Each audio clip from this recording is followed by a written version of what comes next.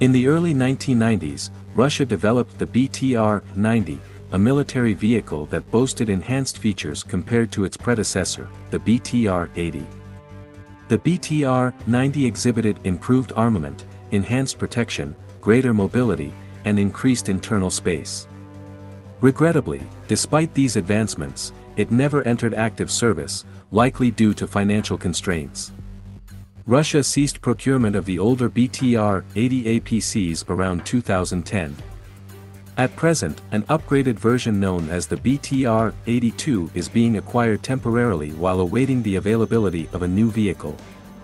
In 2011, the Russian Ministry of Defense, MOD, issued a requirement for a modular family of armored vehicles, leading to the inception of the Bumerang project. This initiative aimed to create a range of vehicles, with the baseline being a well-protected armored personnel carrier. The project remained shrouded in secrecy, developed alongside the new generation Kurganets tracked armored vehicle family. The improved APC was unveiled to Russian military officials in 2013 and subsequently delivered for trials in 2013, with public revelation occurring in 2015. By 2015, a limited number of pre-production Bumerang APCs were supplied to the Russian armed forces, although as of 2017, manufacturer testing was still underway. Originally slated for official military trials in 2018, these tests revealed the need for enhancements to the vehicle's amphibious capabilities, resulting in a redesigned hull. However, consistent delays in series production persisted due to financial constraints and technical challenges. As of 2023, full-scale production of the new Russian APC might commence within the next few years. Since 2020, the armored vehicle has been considered for potential export, yet as of 2022, it remains unreleased for active service or widespread production. The new generation Bumerang APC was envisioned to replace an array of aging Russian armored vehicles, with a projected requirement for over 2,000 new wheeled armored vehicles. The Bumerang was designed from scratch, deviating from any prior Russian armored vehicle design, bearing resemblance to Western counterparts.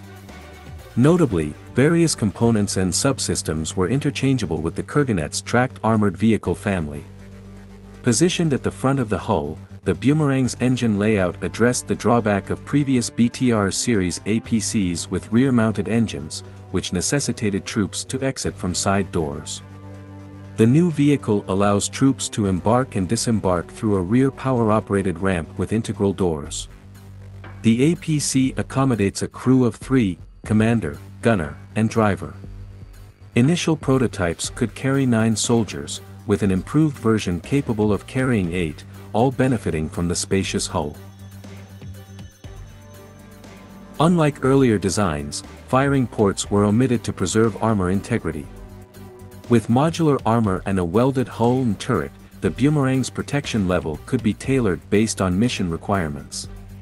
Its V-shaped hull design deflects mine blasts and provides all-round protection against 14.5 mm armor-piercing rounds. Additionally, it features NBC protection, automatic fire suppression systems, and can be equipped with an active protection system. The vehicle retains amphibious capabilities despite its 6,300 kg payload capacity, which can increase to 10,700 kg if amphibious ability is sacrificed. It uses unmanned turrets shared with the Kurganets APC and IFV, with one version mounting a 12.7 mm machine gun and another boasting a 30 mm cannon, 7.62 mm coaxial machine gun, and external launchers for Kornet M anti-tank guided missiles. Powered by a turbocharged diesel engine, the Bumerang's engine selection evolved, ultimately favoring the YMZ 780 diesel engine with 750 horsepower. The vehicle employs a 6-speed automatic gearbox and features an 8x8 configuration with all-wheel drive. It is fully amphibious, propelled by water jets. Expanding the Bumerang family, other variants include an armored ambulance, command post vehicle, reconnaissance vehicle, anti-tank missile carrier, air defense missile launcher, fire support vehicle, and mortar carrier. These vehicles are intended to equip rapid deployment brigades, akin to the concept of U.S. Stryker brigades. In 2021, an improved Bumerang version emerged, featuring a slightly larger hull, add-on armor and flotation kits, optimized buoyancy, revised passenger seating, and relocated driver's hatch for armor preservation. This upgraded iteration maintains amphibious capabilities despite the added armor.